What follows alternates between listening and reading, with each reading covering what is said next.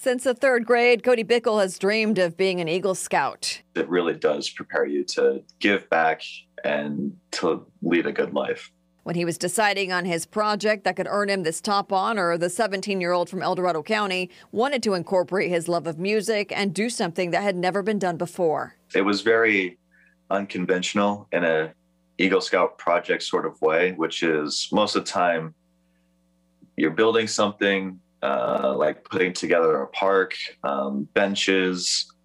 You're doing something that's you can really see tangible in your community. And what they said was, now this is opening new doors because, I mean, it was a benefit concert. It wasn't a normal Eagle Scout project.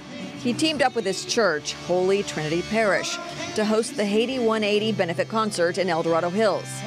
A night of music paid off. Even with a rolling blackout in October of 2019, Cody kept the show going by borrowing generators, raising $17,000 to build a safe space for teens in Haiti who were on the verge of becoming homeless. I began to tear up because I'm like, wow, this is like pretty significant for these kids. How do you think you will transform their lives, the fact that they now have a space of their own as they're growing older from that orphanage where they once were? Well, I think the hope is that they are able to pursue education and then get a better life, because in, well, the slums of Haiti, it's run by gangs, and it's not safe there whatsoever. After many years of hard work, the Bickel family is overjoyed their son is now an Eagle Scout.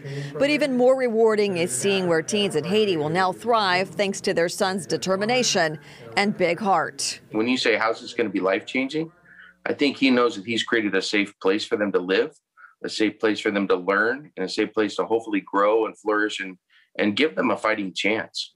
That's what I think Cody's done. In El Dorado Hills, Leticia Ordaz, KCRA 3 News.